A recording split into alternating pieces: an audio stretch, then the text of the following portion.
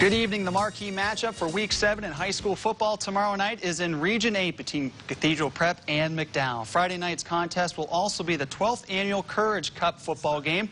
This afternoon, the Trojans hosted a media session with coaches and players and formally announced that this year's donations during the game will go toward the American Cancer Society.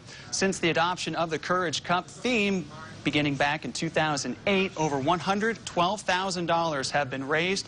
For two players involved in Friday night's game, the contest will carry extra emotion for those they love and lost.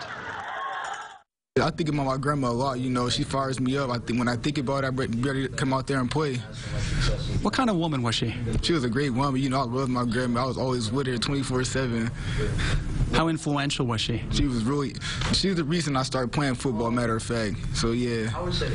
Do you feel like she's your guardian angel when you're out there each and every time? That's how I feel, you know, and I score, I look up, send prayers to her. That's what I love right there. I have multiple family members that have passed away from it, so, you know, it hits close to my heart. It hits close to a lot of these players' hearts and these coaches and these organizations.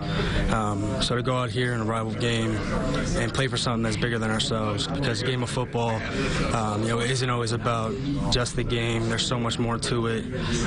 So to play in an atmosphere like this, where you can kind of, you know, play a really intense football game and at the same time bring in that atmosphere to help us on bigger than ourselves.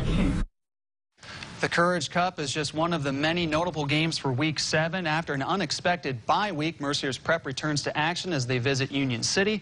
Franklin hosts 6-0 Maplewood. Undefeated Oil City hosts Meadville. Girard will travel across Erie County to face Northeast, and Fort LaBeouf travels to DuBois.